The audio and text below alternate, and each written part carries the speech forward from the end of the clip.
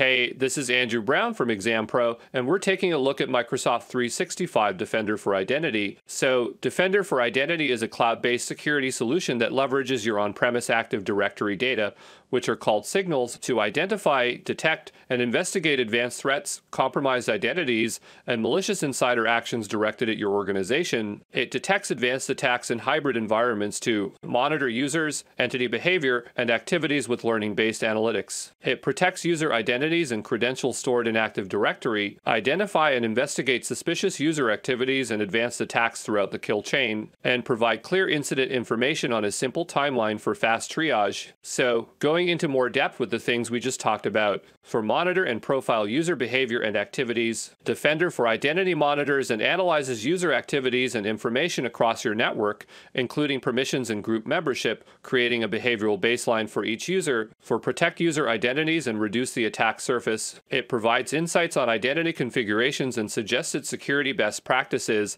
and through security reports and user profile analytics, it helps reduce your organizational attack surface, making it harder to compromise user credentials and advance an attack. For identify suspicious activities and advanced attacks across the cyber attack kill chain, Defender for Identity identifies these advanced threats at the source throughout the entire cyber attack kill chain: reconnaissance, compromised credentials, lateral movements, and domain dominance. You can use the Defender for Identity attack timeline view and the intelligence of smart analytics to stay focused on what matters. Also, you can use Defender for Identity to quickly investigate threats and gain insights across the organization for users, devices, and network resources. So, Microsoft Defender for Identity monitors your domain controllers by capturing and parsing network traffic and leveraging Windows events directly from your domain controllers that analyzes the data for attacks and threats. So, here is the architecture of it. First, we have our domain controller over here. Then we have Microsoft Defender for Identity. Then it's going to go to the Microsoft Cloud App Security, which is now the Microsoft Defender for Apps, so that we can do some analysis later on. You could pass it over to SIEM integration or Azure Sentinel for some security information or event management as well,